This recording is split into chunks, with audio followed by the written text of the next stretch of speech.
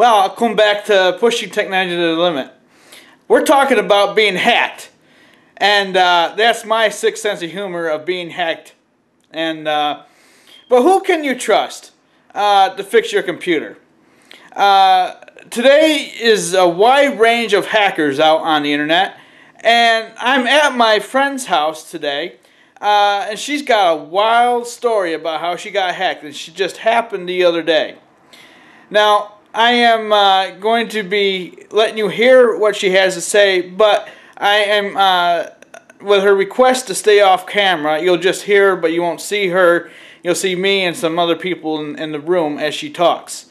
So let me get to having her tell you her side of the story on how she got hacked. This actually happened yesterday.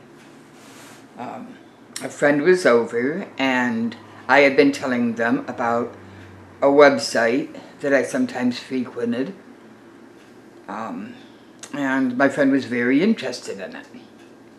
So I thought I would show it to him and the different items and stuff on the website that he might be interested in. As we were looking at the website, all of a sudden the website just went off the site, and this, I guess you'd call it advertisement, I use that word loosely, came on that there was problems with my computer and I should call this number. And at first he said it was from PN Fix, which is supposed to be Premier Netfix. And since I had been having some trouble with my computer for some time, the keyboard locking up, difficulty getting on the different websites and stuff, I was actually dumb enough to fall for it. So I called them. Little did I know, but found out afterwards, that the problems with the computer can be signs that you're going to be hacked, that somebody is following you and is getting your information on the computer. Well, I didn't really get suspicious at first when I called the number, but it was a foreign voice. Talked to me for a while, seemed to really know what they were talking about. Then they wanted me to talk to someone else in a different department. One more time, foreign voice, they really seemed to know what they were talking about. After the third time with this, I started getting suspicious. They seemed to have all my information. Which little did I know they got from the computer, from the website I had been showing my friend, who had my banking information and stuff, because I had bought stuff through there. And the last person they had me talk to, much to my surprise, had an American accent. But they seemed kind of surprised, you know, when they tried to use my bank debit card for payment of the atrocious sum of $699. Oh, wow. And, which I thought was kind of highway robbery, and that in itself was a bit of a red flag, because something was screwy in Denmark. But when I go, well, you can't, it's Sunday.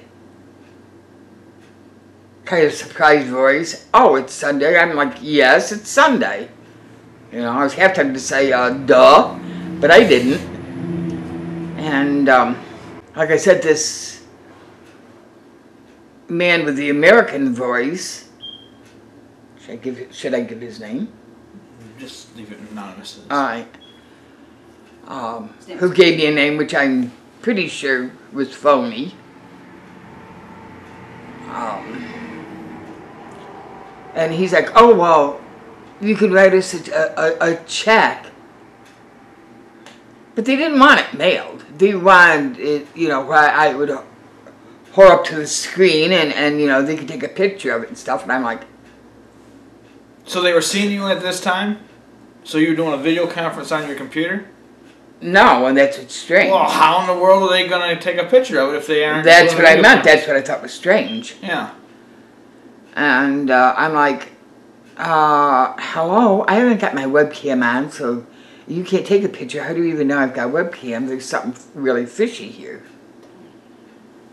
Which was another red flag. So I finally told him, I says, the conversation's over. I says, I'm not talking to you. I says, I'm beginning to get this sense, I says, that there is something screwy here. And they had added some crap to my computer. Supposedly a banking security and a this and a that and so on.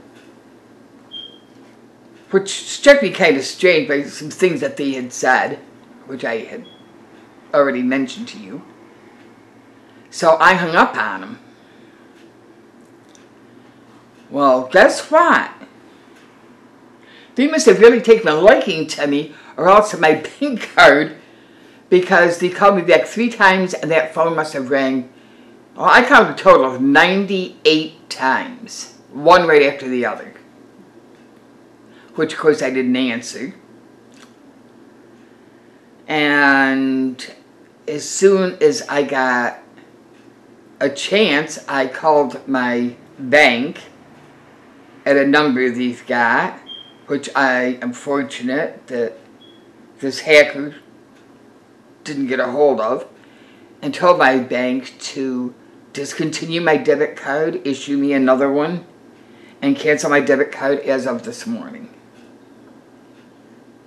And these people, since they don't have my social security number, thank heavens I, you know, headed this off. But this is just a warning to other people out there that these people are very convincing, definitely know what they're doing when it comes to a computer. They're not idiots, the way you might think. And they're out there. And my bank, when I talked to him this morning, guess what? I was absolutely right. They had traced it, and the hackers were out of the country. So take this as a warning. Wow. I mean, that's amazing. Just that quick. So ask yourself, who can you trust these days to fix your computer when you need to? Definitely not remote access. That's not the way to go. Especially not with somebody that's advertising on the internet or television. Now, I'm a technician by trade, and I fix people's computers. And I am going to be repairing my friend's computer, and I highly recommend never trusting anybody that you do not know, especially on the internet. I mean, that's just a place to just get yourself ripped off.